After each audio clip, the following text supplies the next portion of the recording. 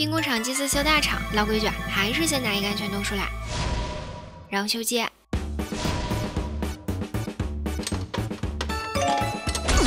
冷却结束，我们再给队友传大洞。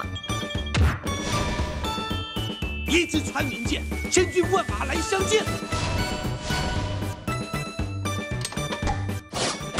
队友持刀倒地，通过看和听知道2个信息。监管在小木屋附近，辅助技能是闪现。在队友上以后，我们又知道一个信息：神婆在修月亮门油罐位置电击。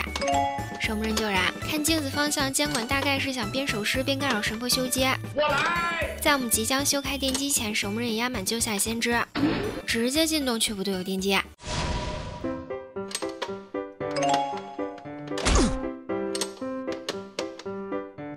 因为之前是压满救人，所以这次先知上1秒飞。而通过小雷达分析，守门人正在修小木屋电击。神婆负责遛鬼，所以此时还能分析出一个信息：2台修开的电击我们都已经路过，那对面油罐位置一定有神婆的大遗产，电击肯定够了。不管怎么样，先赶紧修机。之后守门人发送信号 ，Help， 此说明监管换追目标守门人。我们治疗好队友后，去补油罐位置的大遗产。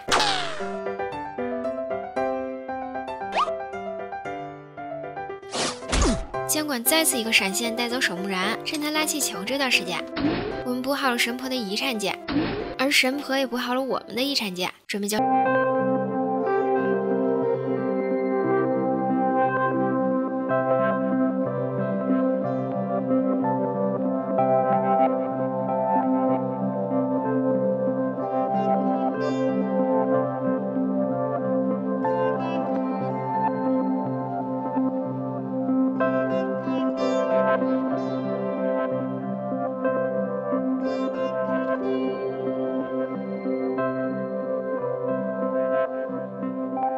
王子月，我来！我们又被神婆救了下来，溜啦！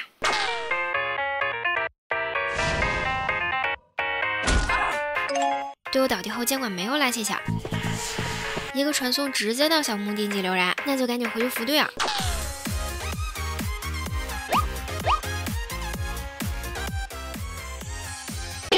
告辞告辞！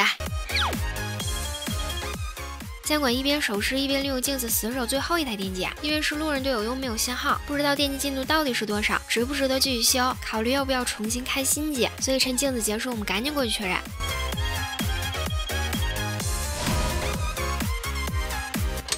知道电击快被压好后，我们过去给监管压力，让队友修机，顺便排查一下地窖位置。哎，就在这儿。随着队友发出压击信号，我们直接去救人。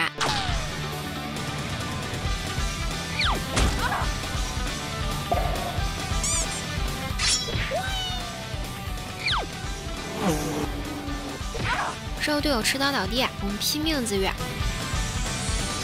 防止被打就确认监管挂人，我们再交自愈。可以啦。